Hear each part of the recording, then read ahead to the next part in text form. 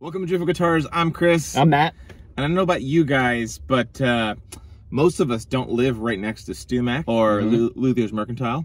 And we often find ourselves in situations where we need either tools or products to use in our workshops at home, and we need them right now. And then we go, I have to order online and it's going to take a couple days to get here. But the good news is, over the years, I have found that our local store here, which is a Lowe's, has a lot of things that are very useful in a pinch to get you by, to do things that maybe they weren't intended to do in the first place. A little hard work, good luck, and can-do attitude. It's one of those situations where the guy at the hardware store goes, "So what you working on?" And you're just like, I'd rather not get into it. Yeah. Yeah. How can I help you today?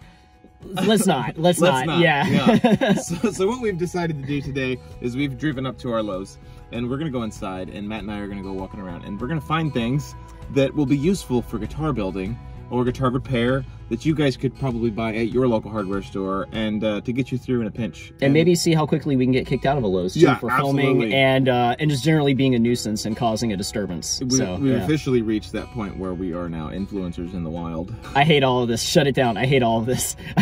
All of a sudden I hate this.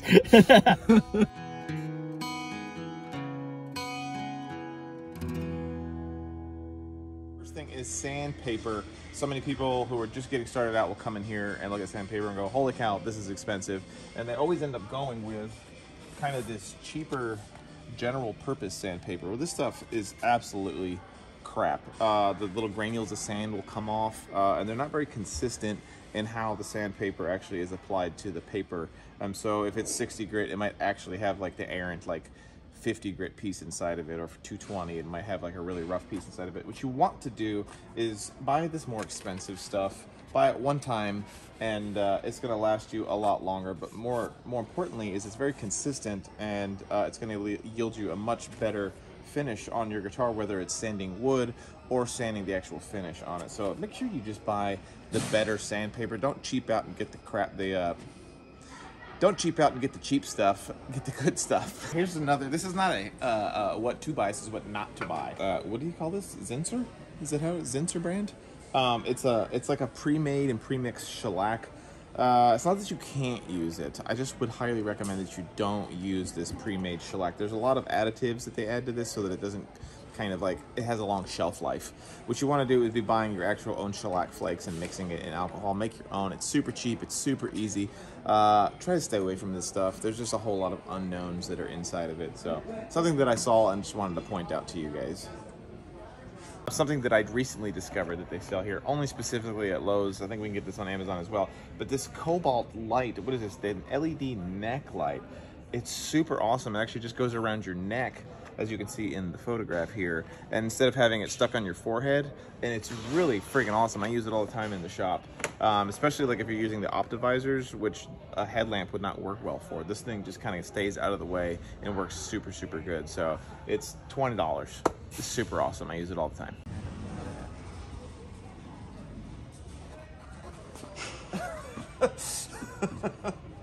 All right, something else that I actually don't have any experience with in my workshop itself, but I've been eyeing these for a couple of years, are these butcher block countertops that they sell here. I know that Home Depot actually sells them as well, but they're acacia wood. They sell them all the way from these small ones here, these are 50 inches long, all the way to these like 12-foot long ones, and the prices on them are fantastic. But they're 1.5 inches thick, all solid wood and already glued together. They seem like they'd be really stable, and comparing those to the prices of what you would find at like a Rockler or a Woodcraft, this is like a way better price. So check those bad boys out. Something that I have been using for years that is super useful for like when you need a perfectly flat surface for doing sanding on is actual tiles that you can get here. What you want to look for are pieces like these that are glossy smooth on the front side of them, but they are absolutely perfectly flat, and you can use spray adhesive and put sandpaper on these and use them for flat surfaces like sanding nuts and saddles and things like that. And then another cool thing that you can do is you can get these smaller pieces like this and actually just put some sandpaper on it and then use these as perfectly flat surfaces for doing sanding. And the cool thing about them is because they're stone is that they don't change and ebb and flow with temperature changes and humidity changes. So super cheap, super useful, and you can use them all over the place in the shop. all of those acrylic templates that I call them acrylic templates that I use inside the workshop, I get usually from here. But one thing that I want to mention is that you actually really kind of want to stay away from the actual acrylic stuff, because acrylic's actually really brittle and wants to break. What you actually want to look for is this stuff here, which is a lot of times referred to as Lexan. But you can see how much more well, that's fun. How much more flexible it is, and it cuts really well on a CNC machine, or even just with your sander if you're doing it by hand. But you can toss these things around the shop and they're not going to get hurt. So this is the stuff that you want to look for. Plus it's a lot cheaper than acrylic, which is nice.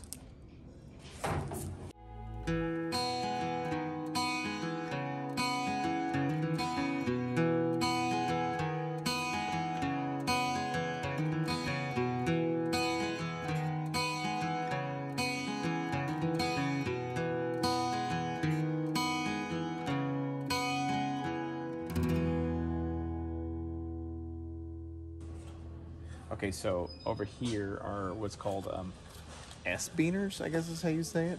Or is it S-Biner? I don't know. Because it's a carabiner, right? Carabiner, yeah. I always call them S-Beaners. These aren't that expensive, and I use these. You probably have seen in any video where we're doing finish work. I use these things for hanging guitars all around the workshop. They're so much better than anything else I find, because if you're just going to go click and it works really good. I've probably got 2 dozen of these things. They're $4. Super awesome. Buy those. They have so many uses, but they're really useful for hanging guitars. Okay, so those of you that have been trying to make your own guitar molds at the house know that when you go to do the inside spreaders on them, you need some sort of turnbuckle. Well, Lowe's has a whole assortment of them, and these things work really well. They're not that expensive, and you can get them in all kinds of different sizes, which are really useful for, depending on the size, whether you're doing ukuleles or guitars, jumbo guitars, OMs, whatever. But all of the turnbuckles that are inside of the molds that I have at home are all these ones that you see here. Not much money, and you can just buy random sizes and just try them out once you get home if you need to. Okay, so you guys have seen my videos anytime I'm using the Go Bar deck, and a lot of people say, where did you get the, I guess you call them the Go Bars. Well, all of those actually came right here. I just buy these reflectors, and then I just cut this end off because these are fiberglass rods and they work super good as Go Bar sticks. Bars? Good. Go Bar bars. You can also get these ones here, which are thicker and don't have the reflector on the end of them, but are fiberglass as well and work really well. You just obviously want to get rid of this pointy end. And then on Amazon, you can actually get these little rubber tips to put on these things. But these are $2, and that's like a tenth of the price of what you're going to find them for online. So always something very useful. And if you need more Go Bars, you can just come here and buy more of them. And while I don't use these exact ones in our shop, these are the Craftsman ones. We use all the Milwaukee ones. These are like a sustainer, but we've only recently started using these things, but they're super awesome. A bunch of different brands make them, but all of these things are removable, and you can change them out to fit whatever you want. And the cool thing is that they stack up on top of each other. But what we've really started using these for in the shop is we'll have whatever particular project we're working on all inside one sustainer, and then have another one with the next project, another one with just soldering and electrical equipment in them. But they're not that expensive, and they're super awesome. Like I said, we don't use these Craftsman ones, we use the Milwaukee version, but they're all kind of the same thing, and they're just super useful. Jesus. All right. You're a bad camera holder. Well, yeah, I'm doing the best of what I got here. All right. I always enjoy a good walkabout around a Lowe's. I could do that for hours every single day and be happy. It's my happy place, really. If you think about it. Matt bought some safety glasses, so that's fun. Yeah. But I love spending money on things that I'll probably never wear, if I'm honest. Exactly. Safety first, though. Don't be like me. Well, thank you guys. Maybe saw there just a few of the things that I know over the years that I have bought at Lowe's that aren't really advertised for guitar building, but can be used for it. They're very useful. You don't need to spend a lot of money at really, really nice boutique wood shops. Your local hardware store totally has things that you can use. If you guys are buying a product at your local store, let us know what that is in the comment section. We'd love to hear. You know, there's just so many different... That's our favorite part of YouTube, is we're always finding ways to improve our shop, too, by little tips and tricks. So, yeah. You guys have a good one.